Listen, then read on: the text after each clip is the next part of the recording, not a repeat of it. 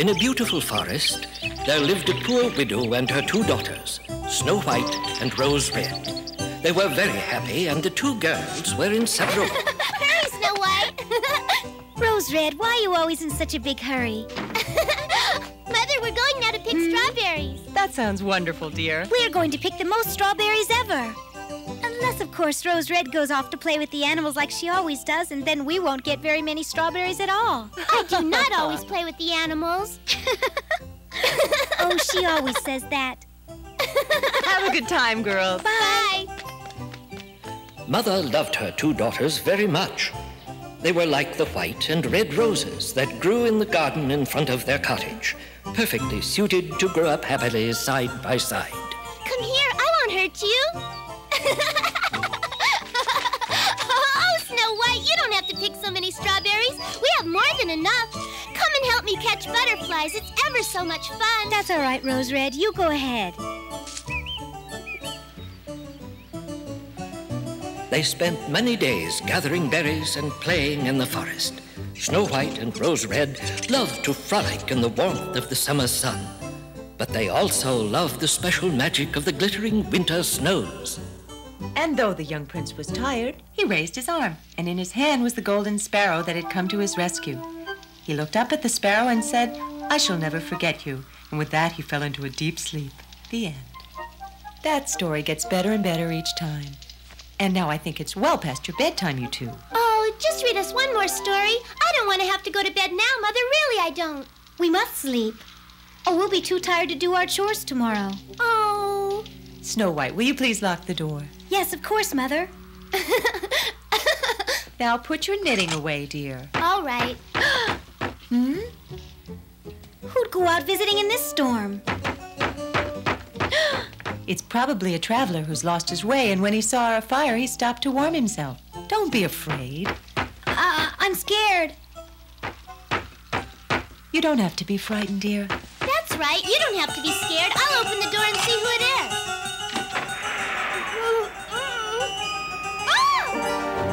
I'm very cold. My goodness! I'm sorry if I scared you. I didn't mean to.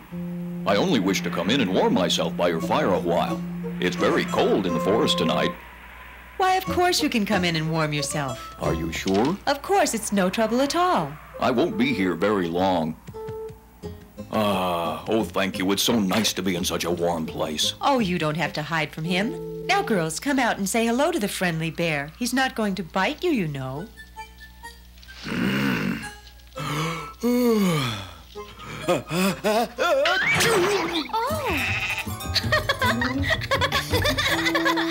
Now, girls, it isn't nice to laugh. Come and help me get all of this cold snow off of him. All right. There's so much of it. No wonder he's cold. Yes, there is. Oh, that tickles. Gosh, it'll take us forever to get all the snow off this way. I know how to make it all come off. I hope so. This snow is very cold. Here. Ouch! Please, that hurts. What? Wait, come back here. Rose Red, wait! Oh, stop. You'll hurt him if you hit him like that. But I'm trying to get the snow off him, that's all. Yes, I know, but I think if it melts off, that would be better. Oh, thank you, Snow White. I'm so glad you came to my rescue. Oh, I was only trying to help. Psst, wake up. What are you doing? Shh. I thought you'd better have some warm milk. Go on, it'll help you to get your strength back. Oh, you're very kind. Hurry and drink it up. It'll get cold if you wait too long, you know. Go on.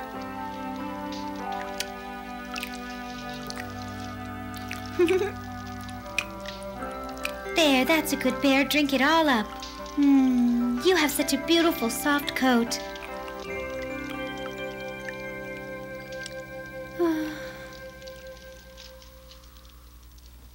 The bear stayed all winter long and became a very good friend indeed.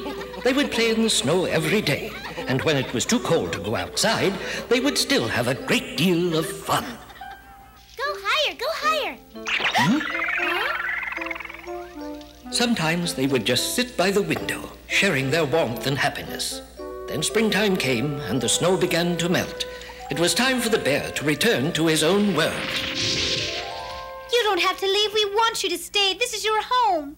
I must go now. There are many things I must see to now that springtime has come. Thank you for your kindness. One day I hope I'll be able to repay you. But you are the one who is so kind. Oh, please, Bear, don't leave us. Stay here with us forever. There are things that must be done. I dare not neglect them. I must guard all of my treasures from the evil, thievish gnome. Then Rose Red and I will go with you and help you to guard your treasures. No, I am afraid that isn't possible, for this is something that I must do by myself. There's a mean little gnome. During the winter, he cast an evil spell on me, and now I must find him, for only he can remove it. Do you understand? A spell, you say? I will try to do everything in my power to come back to you and Red Rose one day, for you are truly my best friends. Oh, wait, don't go, you're hurt. I'm sorry, I can't explain anymore. I must go now. Oh. Goodbye, Snow White. Goodbye, my friend. Springtime had returned to the forest, and with it came all the beautiful flowers. Mother sent the girls out to pick some of the prettiest blossoms for the kitchen table. The bear said he would come back one day. There isn't any reason to be sad. Yes, you're right. Oh, somebody needs our help. Right. Oh, my goodness.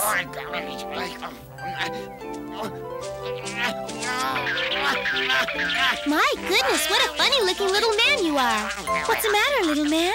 Don't just stand there like a gaggle of geese. Come over here and help me. Can't you see my beard is caught under this tree? Unless you'd prefer to merely stare at a gnome in need of help. If you were truly kind to creatures of the forest, you'd be happy to oblige. What can we do? We'd be happy to help if we knew how. I don't know what to do. If I did, I wouldn't be in this predicament. I know what. We can try to move the tree out of the way. All right? Mm-hmm.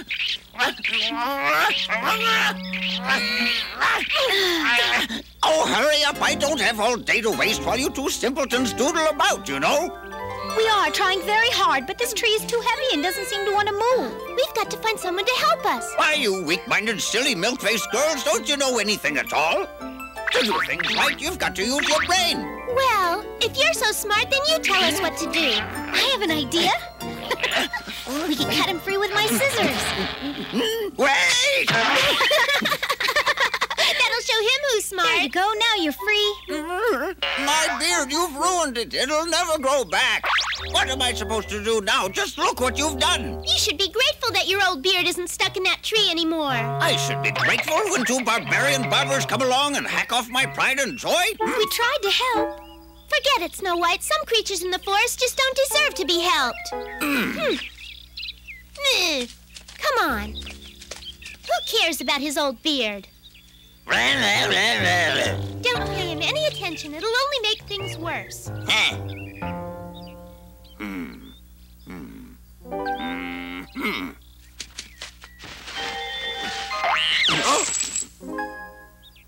Now I'll have to move my treasure. Now that those two Snoopy girls have seen me here, they might come back and find it. I don't believe so, dear. It sounds to me like one of the gnomes who lives in the forest. You both know that you should always be kind to anyone you meet, no matter what. We were. We helped him when his beard got caught in the fallen tree. Suddenly, Snow White remembered that when the bear had departed in the spring, he had said that an evil gnome from the forest had cast a spell upon him. She wondered if the little gnome they had seen might be able to help her find her friend. There's no place that's safe. I just know someone's watching. It's getting so a gnome can't trust anyone in this old forest. I work so hard to steal my treasure, and then what happens? I can't find a suitable place to hide it. Huh? I'm going to catch a great big fish today. That's what you always say. Oh, my. It's those silly girls again. Can't let them see this. I'll find a way to confuse them. Like this. Oh, my goodness. It's that little gnome again. Oh, my. It is him. Oh, be quiet. Can't you see that I'm fishing here? All your chattering scares the fish away. What? Go Go away! This is our fishing place! You go away! I was fishing here first. This is my place. I'm terribly sorry to disturb you, Mr. Gnome, but have you seen my friend? He's a bear, a rather large bear with a fine brown coat. What? A bear? No, now go away. He also has beautiful brown eyes. Are you deaf? I don't know of any old bears. I just told you that. Now leave me alone. Well, Never mind him. He's just a mean old gnome with no friends in the whole wide world. I've no interest in your opinions. Both of you go away and leave me alone. come on! We'll save you! Get me out of here! Hurry up! I'll have to pet his beard again. Not my beard again!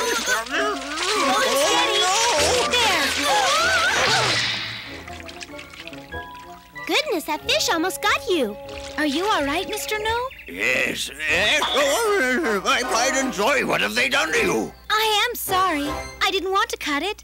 If she hadn't, you might very well have been gobbled up by that fish. Twice now you two have come seeking me in the forest just to cut off my beard. At this rate, I'll be lucky to have any beard left at all. You silly, brainless fools have caused me grief enough for a lifetime. You're lucky I don't throw both of you in the water. That does it. Come on, Snow White. We don't have to stay here and listen to this mean old gnome anymore. But, let's go. There are better places to go fishing anyway. but I wanted to ask him more about our friend. What's the use? Blah, blah, blah, blah, blah. That'll show you who's king of the forest. Oh, my jewels, my beautiful jewels. Thank goodness you're safe. I know Mother said to be nice to the forest folk, but that gnome made me so angry. Imagine him splashing us with water when we were only trying to help. The little gnome was very mean indeed, and Snow White remembered that the bear had said it had been a mean gnome who had cast a spell upon him. Oh, what's the matter? Oh, my! Look how his coat shines. Isn't he beautiful?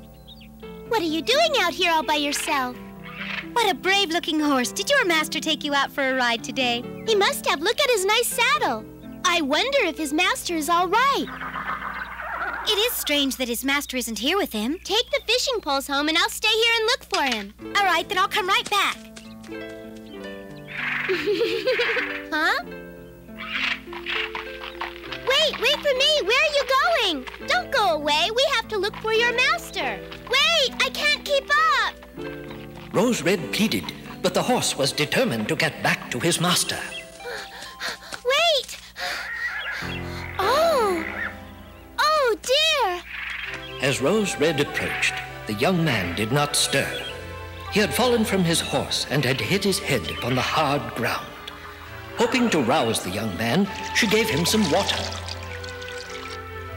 I hope this water will help him wake up.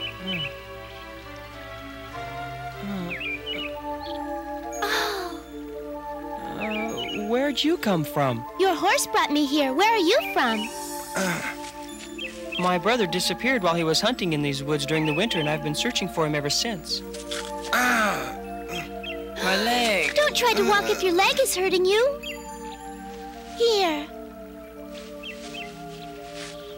Suddenly, the young prince realized how kind she was and how beautiful. What is your name, young lady? My name is Rose Red. I live near here. You are very kind and beautiful, Rose Red. There's no need to be shy. Rose Red! Here! Over here! All right, I see you. Hello. You'd be welcome to come back to our house and rest. A person should always rest when he is injured so that he can recover more quickly.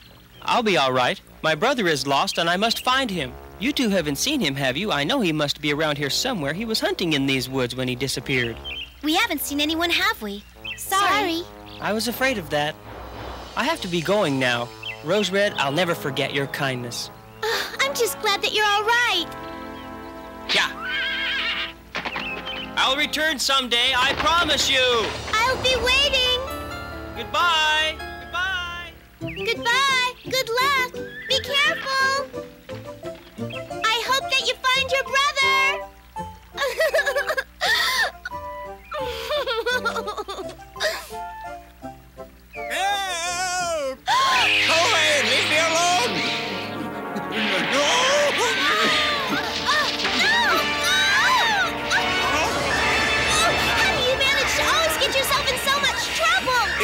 you're doing, I tell you. Make him let go.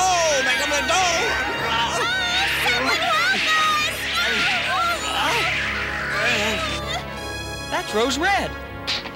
Don't worry, I'm coming. I'll save you.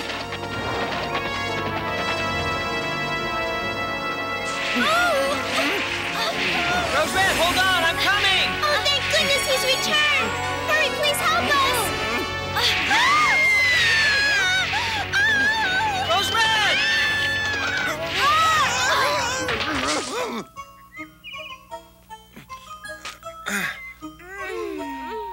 Oh, Rose Red, where'd the little gnome go? Oh, there he Mind is. your own business. Those are jewels, aren't they? I imagine he stole them. Where did you get those jewels, Mr. Gnome? That's for me to know and you to find out. They're part of the bear's treasure, aren't they? And you're the mean gnome, aren't you? You come back here. No.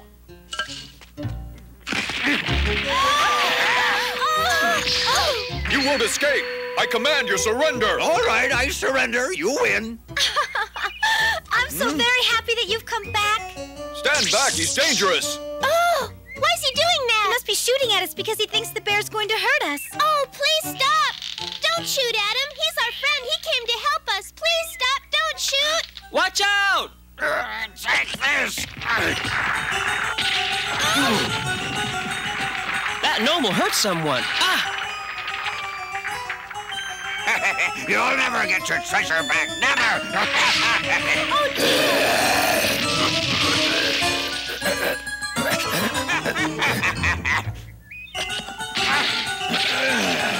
Be careful! Hey! Watch out!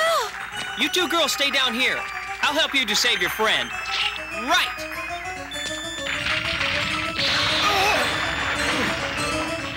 Oh, no, he's been hurt. You won't bother me again. I wouldn't do that if I were you. I'm warning you. Throw down your weapon right now.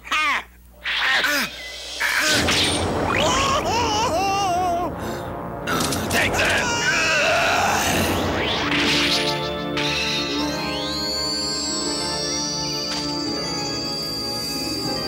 The mean-spirited little gnome was gone forever, and all the treasures he had plundered could now be returned to their rightful owners. My family's treasure. The bear's treasures, too. And that must mean that the evil spell has finally been broken. That's right, Snow White. The evil gnome can no longer control me. I am free!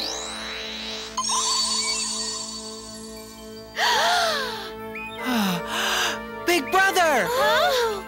I'm sorry, I know how worried you were. Last winter, when I went in search of the family's stolen treasure, the little gnome tricked me and turned me into a bear.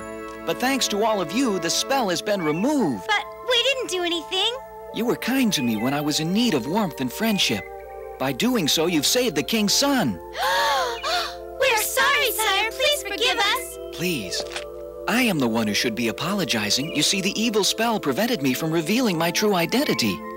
Listen, I love you. Ever since I met you, I could think of no one else but you. Snow White, I want you to become my wife.